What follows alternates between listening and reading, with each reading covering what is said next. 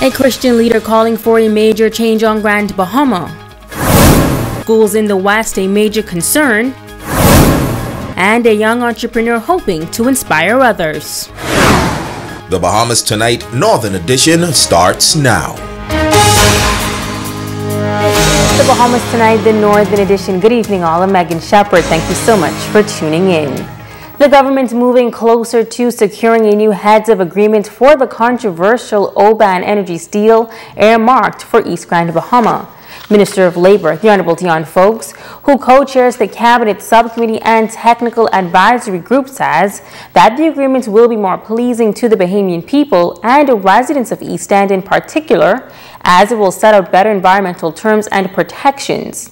According to Folks, some of the restrictive legal positions in the current agreement will be revised. Once the Technical Advisory Committee submits its report to the government, negotiations for the new heads of agreement will begin. Folks says once a new agreement is in place, the Oban project can move forward.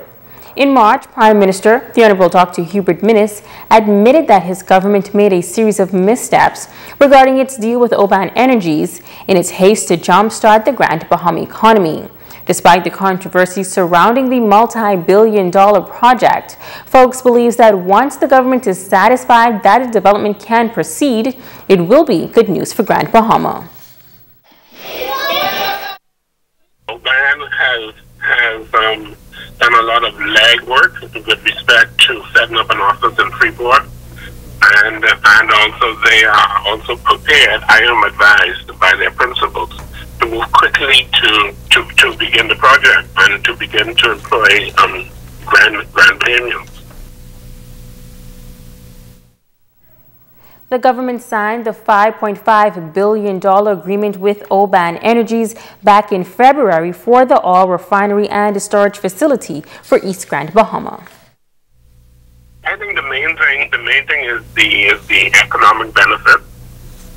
They are, generally speaking, very high-paying jobs in this industry.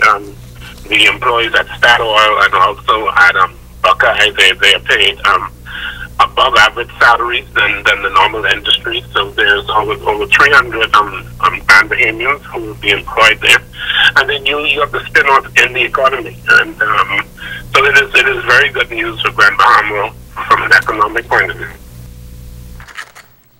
Residents on Grand Bahama are still hoping for an economic turnaround. The leader of the Grand Bahama Christian Council says that maybe now is the time for the government to consider a major change that can possibly bring the island back to its glory days. Italia Hall has the details. President of the Grand Bahama Christian Council, Reverend Dr. Robert Lockhart, is encouraging Grand Bahamians to continue to pray to God to move the island forward. He says he believes that it is time for the government to now consider the model by which Grand Bahama has been operating by for many years. We've been running with a set model, a set structure, way of operating for the last 40, 50 years, and I believe it's quite possible that that which used to work for us is now working against us. The president says Grand Bahama has not been able to recover from its economic woes, and it is time for a change. I think we need to begin to look at the foundation of how we operate as an island, how we operate as an area that we call Freeport, and see if it is time for us to consider some changes. I do agree somewhat with the former Prime Minister that it may be time for the government to seriously consider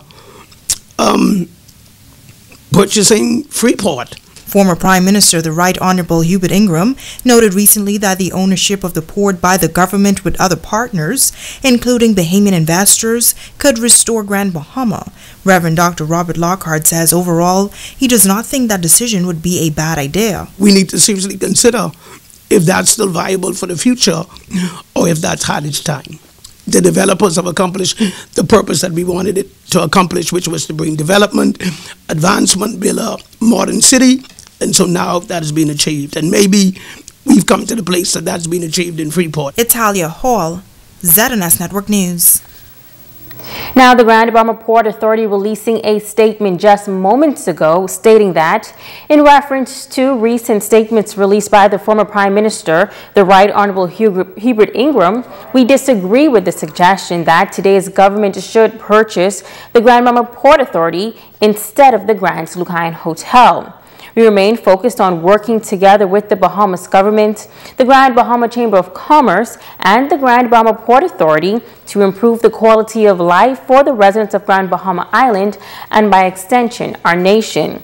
Now, the statement concludes that the Grand Bahama Port Authority recognizes the island's challenges due to the lack of critical mass, which negatively impacts the small business sector, and they've hence put forth recommendations in conjunction with other stakeholders to introduce a proactive immigration policy that would attract highly skilled individuals needed to help grow and diversify our economy, resulting in an increased population.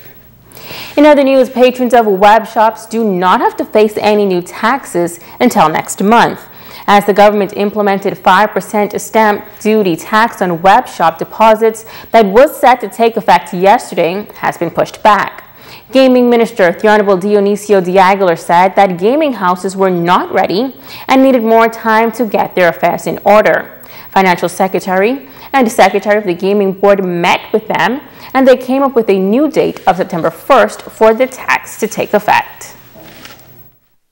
In other news, schools across the country are preparing to open their doors in just a matter of weeks. And tonight, health and structural concerns top the priority list for the Bahamas Union of Teachers. Area Vice President of the Bahamas Union of Teachers, Quinton Larota, says that there are 2 schools on Grand Bahama that have been of concern for some time. Parents, teachers, and even students of the 8 Mile Rock High School have been advocating for years now to have that school building shut down and relocated.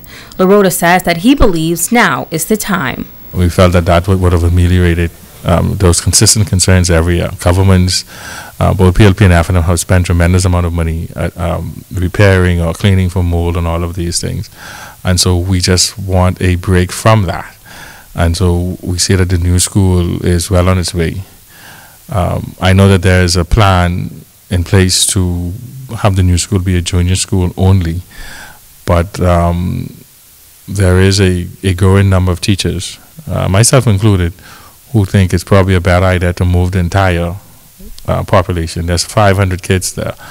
A junior school typically won't be built with the workshops. So perhaps if you put some workshops on the new site, that could accommodate everybody. Bartlett Hill Primary School is also a concern following the major damage that school suffered during Hurricane Matthew. Larota says that teachers and students are occupying the building, although it was never completely repaired. And he says they are still experiencing issues. Teachers are, they are committed people, and they are mindful that they are a part of helping the community get back to a sense of normalcy.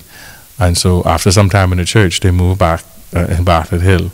But there's been some concerns expressed by the school board in particular, and my shop stood there, that there are continuing structural situations and leaks and so forth, and concerns, where there's a leak, there become mold and create a health hazard.